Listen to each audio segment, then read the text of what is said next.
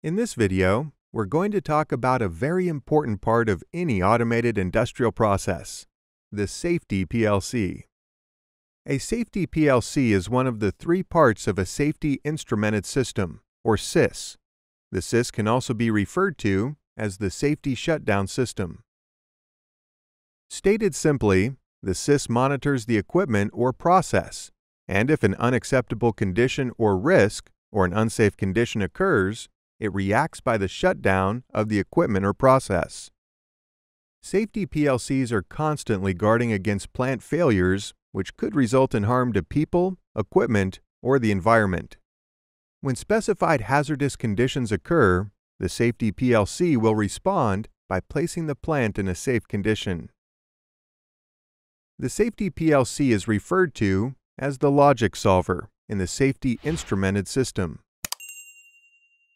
A Safety PLC is just like a regular PLC and is programmed the same way, but it has extra features like redundancy and added hardware functionality that adheres to a specific safety integrity level, or SIL.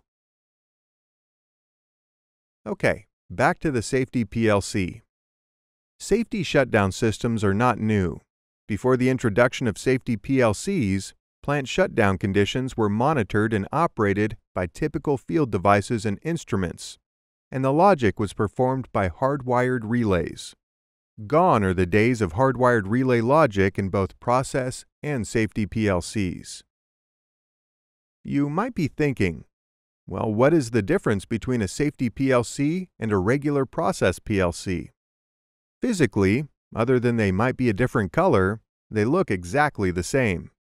But that's where the similarity ends. The logic in the Safety PLC is locked.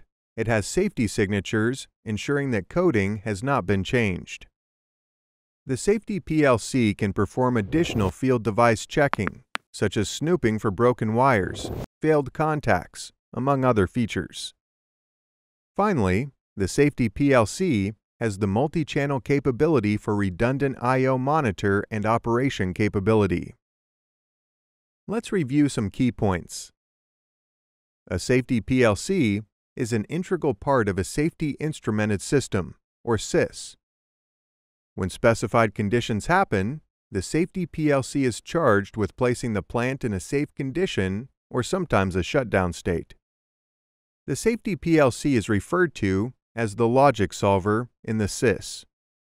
A Safety PLC is programmed the same and looks very similar to a regular process PLC, but has many extra features.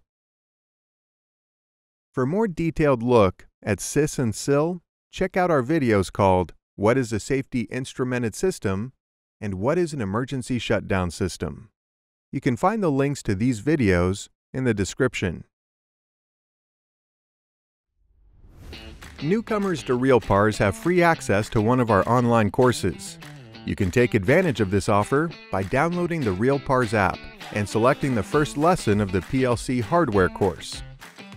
Just like this video, the lessons are all high quality and also very easy to follow. Also, for a low monthly fee, you'll get full access to an exclusive library of courses on PLC programming and industrial automation topics, as well as new fresh-out-of-the-oven videos each and every week. These courses are all member exclusive and are not shared anywhere else on the internet.